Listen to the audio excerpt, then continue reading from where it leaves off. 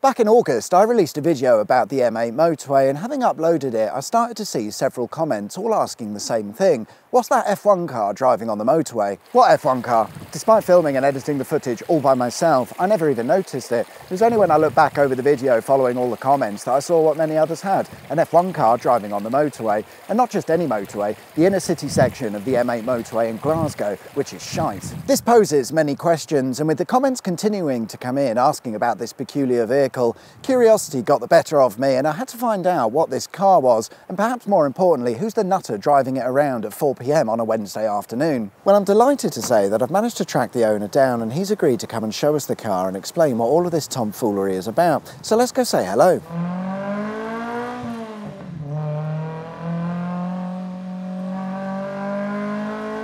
Everybody's got their own thing, whether it be focusing on maybe work, whatever.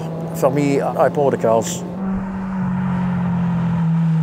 I don't know, I'm probably fascinated with cars really, and when you grow up you used to have the wee Matchbox cars and so forth. It's nice to have cars on show and that, but it's about the experience driving them. You've got to get that experience. Is that a council person? No, it's not. Ah, sorry. I haven't paid for parking. Hello! Hello. Alan, welcome to the channel. Thank you for joining us. I really appreciate it. So I think we all have an early first car memory, like when we were that sort of age. My mum and dad didn't have a car, but my aunties and uncles did. Right. My uncle, I remember him having a Mark II Cortina back when I was a wee boy. Now that would have been quite new back then. Probably Mark III Cortinas were maybe just out at that point, because it looked, back then it looked something, you know, back then. What was your first car? When did you get your licence? What was your first car then? I had to use my mum's car. Yeah. I'd spent money on that, and I used to look after that, maintain it. Yeah. Done it up with all the usual nonsense, the lights. Big stereo system? No, at the time, no. I didn't have the money for that. I was in a good job position at the time.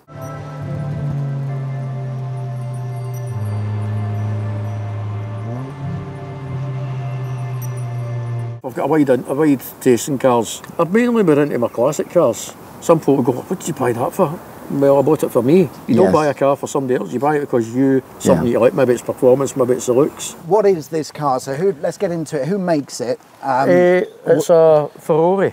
A Ferrari? That's what he called the company. Okay. When he started the company. Doing it Benfleet, down in Benfleet, London. right, yeah.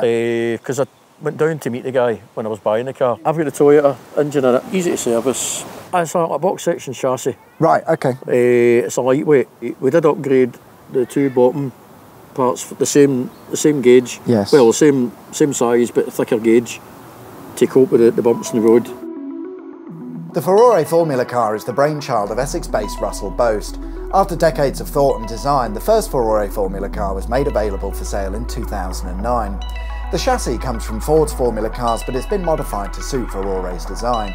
The total weight is around 560 kilograms, and originally it would have come with a choice of the standard 1.6 Toyota 4AGE engine or the more spicy Kawasaki ZZR 1400, giving you a car with 400 brake horsepower per tonne.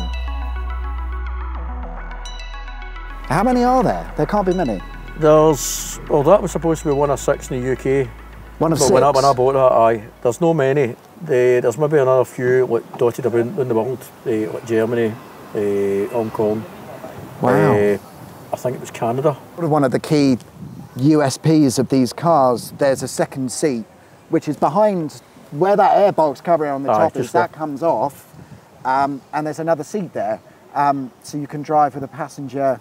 Mm-hmm. It's all single file, I suppose. So it must be same kind of seat with a harness as that. You've no got leg room.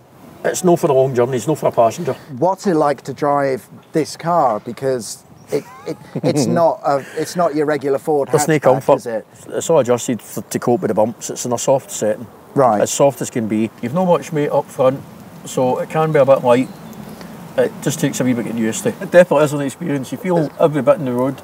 It's basically built for the track, but it's set up for the road. You must get attention like nobody's business all driving the time. this. Yeah. It's not to get attention. I like something different, and never would have thought when one come up for sale I'd end up. I was like, I've got to have that, you know. I guess they don't come up for sale that often. No, as far as I know, when I bought that, it was one of 6.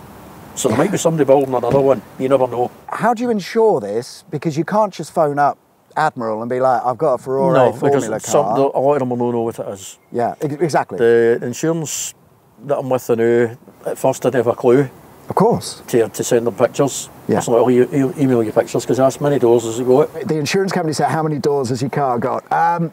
Aye, exactly. They even gave me windscreen cover Are you shitting me? for the deflector. I'll cut to some B-roll of that windscreen because it's marvellous yet pointless. Aye, you can make it Why do you yourself. want windscreen cover for that? Is it made of acrylic or whatever? It's Perspex, whatever? Perspex, whatever you call it. Aye, it's quite thin. I hope they gave you the windscreen cover for nothing. It's part of the policy, they couldn't take it off. It is what it is, really. It's just, it's as you see it, and when you see the pictures like that, oh, right, okay. So it's the sounds of a Fiesta Z-Sec in the background just reversing out. We're about to get rained on, I suspect, as well. It's not too bad to know. I'll put might be subtitles on for that, by the way. What he meant was it's not too bad right now. Thank you very much for showing us the car. I hope everybody enjoyed this slightly different video, and it was very nice to meet Alan. Thank you for agreeing to come on and show us all of the stuff about it. I guess now we can head up into the hills and go for a little drive and have some fun as long as the weather permits, so that's probably what we're going to do. We'll see you then. So there we are, curiosity satisfied I hope. We met a bloody nice bloke and we learned about a car that until all of this came about I had no idea existed.